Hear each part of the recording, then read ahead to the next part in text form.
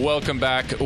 You are listening to Whissel Wednesdays here on AM 1170. The Answer. My name is Kyle Whissel, your host with Whissel Realty, joined by Mr. Jason Hall, Team Home Loans, East Village Chargers. He's just got that swagger back. That there's some positive news with the Chargers. I love when you got swagger, Jason. It's more fun.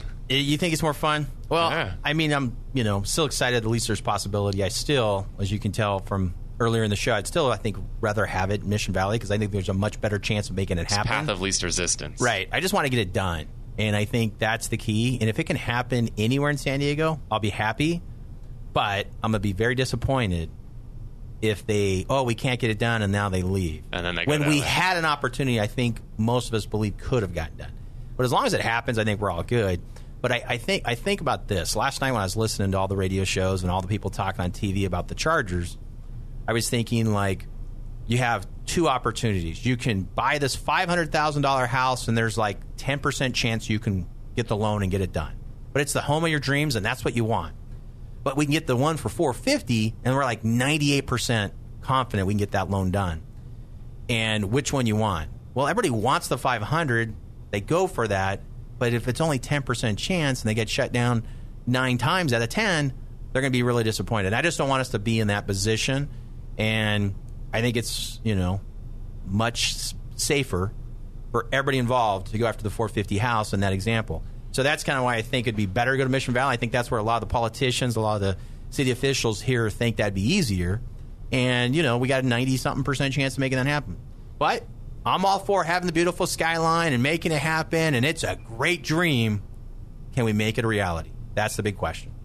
Love it. And again, before the break, we were talking with David Morris, AppraiseNet. If you want to connect with David, you have any appraisal questions, 619-663-SELL, 619-663-7355.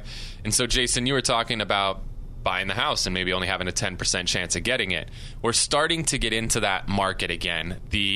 Everybody's moved their timelines up. We've talked about it multiple times on the show. Spring and summer is usually the busiest time of year here in San Diego, but between the Fed's raising rates, between the election coming up in the fourth quarter, we're really seeing from our end on the real estate side a lot of people moving their timelines up. So your typical spring buyer is buying in the winter, and we're assuming the same is going to happen. Your summer buyers are going to now start buying in the spring. Everybody just wants to get this stuff done earlier. So we're seeing a lot of multiple offer situations where a lot of times you're only having a 10% chance of getting a house. But what can somebody listening to the show do from the loan perspective to give himself the best chance possible of getting that dream home? Be prepared. Be prepared. Know that you have to have what you have to have. What documents? Do I have everything? So many people will talk to a lender over the phone, say, yeah, my credit's great. I make this amount of money. I'm putting this amount of money down. And the person goes, yeah, great, you're qualified for $500,000. Let's go find a house. But no one's really verified anything. And maybe they just verify credit. Because nowadays you can do a credit report right over the phone. You can do it in seconds. Where years ago, it would literally take us like a week to get your credit report. We'd have to order it. It takes some time. So now that happens automatically. So that's the first step. Figure out what that credit is. So many people say my credit's perfect. And then we find out something happened. Something that they didn't know about. I've had late fees show up on mine. My wife years ago had a City of San Diego collection show up. We ended up doing some research. It was a library fine when my daughter was 5 years old at the time. And she'll be 25 tomorrow, so that lets you know how long ago that was. But and you're old. I know. But that's one of those things that it can't happen, right? So you want to verify what's on there. You want to make sure an underwriter does a full pre-approval. You have somebody review your tax returns, your pay stubs, your bank statements. Truly be prepared. So therefore, that's going to lift your chances of getting that deal done. And as you know, Kyle, working with a local lender, whether it's me or somebody here at Team Home Loans or at Synergy One Lending or any of the local offices here in San Diego, you want to work with a lender that you can sit down with, meet, and that the agents know and respect. You don't want to sit down with somebody else. I love you grinning and giving me a hard time about sit and sat. So I got an example that this is perfect for. We had a property listed, and it got to a situation where we were down to the 11th hour. Property had to be in escrow by yesterday, by Tuesday. So we were under the gun. The seller made an aggressive adjustment on the price. It attracted a lot of activity, had a lot of buyers coming in, got one offer on the property, full price offer, solid. There was another buyer who came in who was very interested in it, and we explained to the buyer, look, if you come in and you see this house and you like it, you need to write an offer immediately. And it was priced very aggressively, $40,000 less than the most recent sale a few doors down. So great deal for a buyer coming in because the seller was in a situation they needed to make something happen. And this buyer came in, loved the house, wanted it, but they hadn't gotten the ball rolling on the loan yet. And as a result, they missed out on that opportunity because they were really under the gun. They had less than 24 hours to make a decision.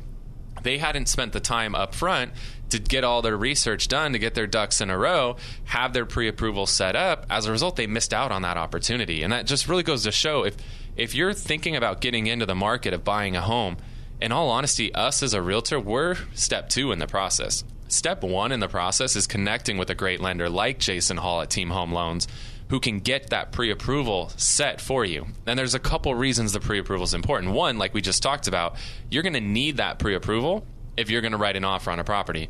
No seller, no listing agent's going to take your offer seriously unless it's accompanied by a pre-approval letter. So that's a big part of it. You don't want to find the perfect home or the perfect deal and miss out on it because you don't have that pre-approval letter. Second, you want to make sure that you're looking at homes that are the right price range, that are going to fit your particular budget.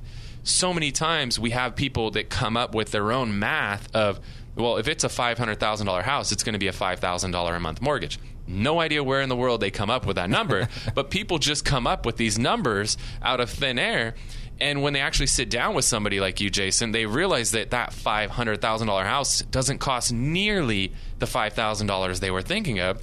And they're pleasantly surprised to find out they can actually afford that $5,000 mortgage, but that $5,000 mortgage, that's going to be more like a $700,000 or $800,000 house, and they can afford a lot more than they think.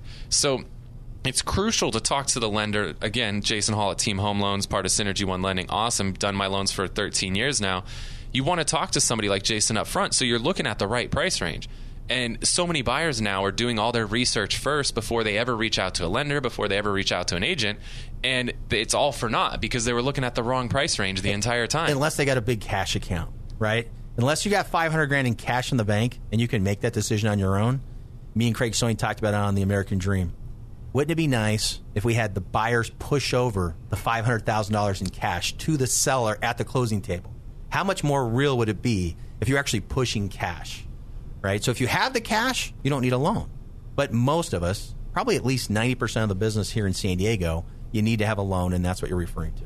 Yeah, so it's just crucial. We're getting into an extremely, extremely competitive market right now. We're not even done with February, and anything in that $300,000 to $700,000 price range, we're seeing in most parts of San Diego, we're seeing multiple offers on. So it's crucial that you can make your offer stand out from the crowd, and it starts with having a pre-approval letter from a solid lender.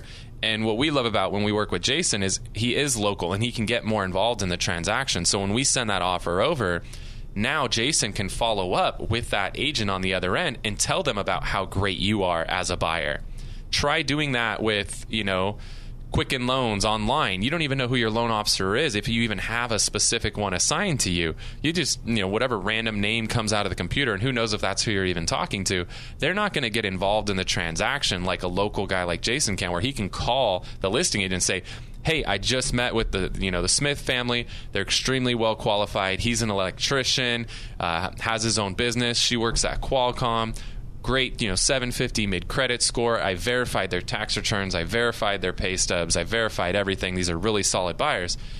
To somebody like me as a listing agent, when I get a call from a lender like that who can tell me and prove to me he's really met with these people, they're really qualified for this home, I'm going to want to work with that buyer and that lender as opposed to the person who sends me over something from Quicken that I know once we get into escrow, I'm never going to hear from that lender, and I'm going to have to be chasing somebody down. Odds are they're in a different time zone. They work bankers' hours. I can't get a hold of them. So having a lender where you can text them, you can call them, you can Facebook message them on Jason's Jitterbug. I mean, you can do all of that. I'm not sure about Facebook messaging. Having somebody local like that can really go to bat for you is huge. So again, if you want to connect with Jason, Team Team Home Loans, or David Morris, AppraiseNet. You have any questions regarding any of the stuff we talked about on today's show, 619-663-SELL, 619-663-7355, or visit WhisselWednesdays.com, WHISSEL Wednesdays.com. You can listen to past episodes of the show on there or ask us any questions you might have. Thanks so much for listening to Whissel Wednesdays. Talk to you next week. Girl, I'm gonna show you how to do it, and we start real slow. You just put your lips together.